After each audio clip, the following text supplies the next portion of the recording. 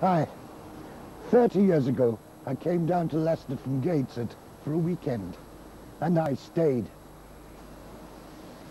Being born next to the River Tyne, waterways have always fascinated me.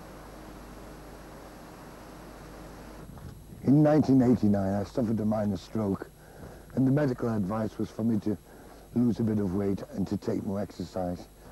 As you can see, I've been very successful with the first.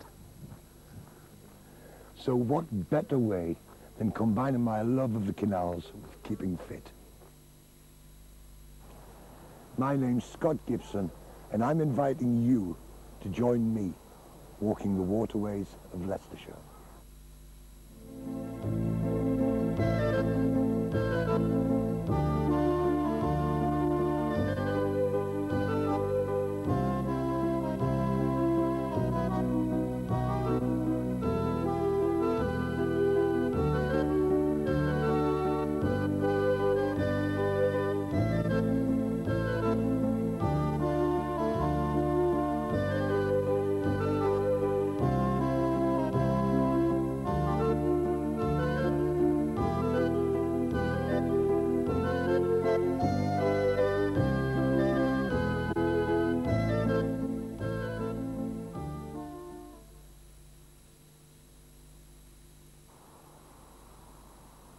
Hello, this week we're going post to post.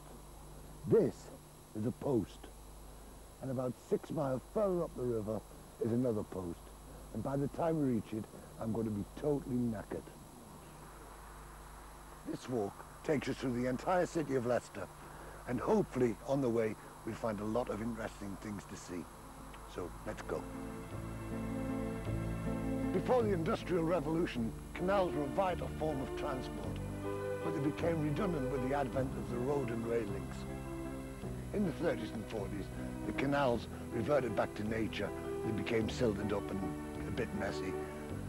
Nowadays, they're principally used for water sports, canoeing, fishing, and even walking.